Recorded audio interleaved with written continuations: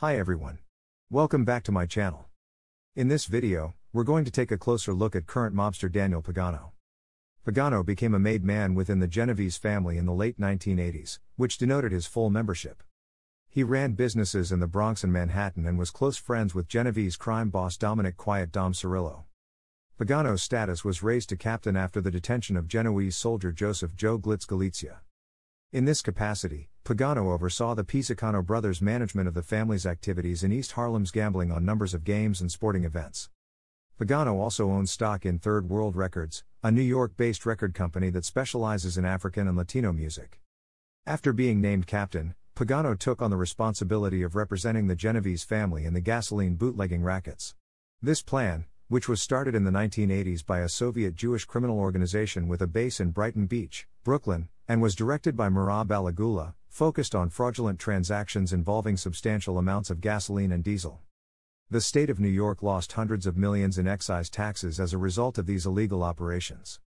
When the Russian criminal group Organizatsiya learned about this scheme, the New York Cosa Nostra families forced it to split its illegal gains with them.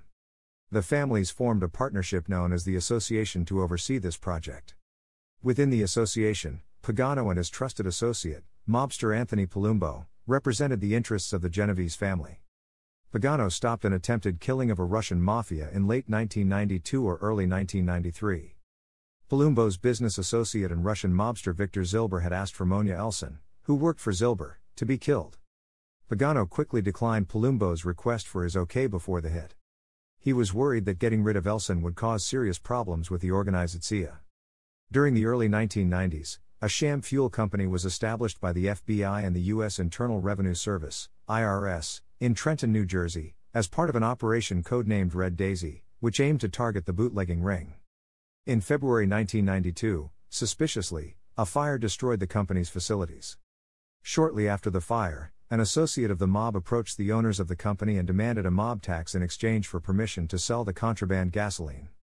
In September 1996, Pagano and Palumbo were formally charged with defrauding the government of $77 million in tax revenues. Pagano eventually pleaded guilty to evading motor fuel taxes in September 1999 and was sentenced to 105 months in prison. This incarceration resulted in Pagano losing control over many of his previous illegal operations, including the illicit gambling activities run by the Pagano brothers. On May 12, 2007, Pagano was released from federal prison. Okay, that's it for now. Thanks for watching.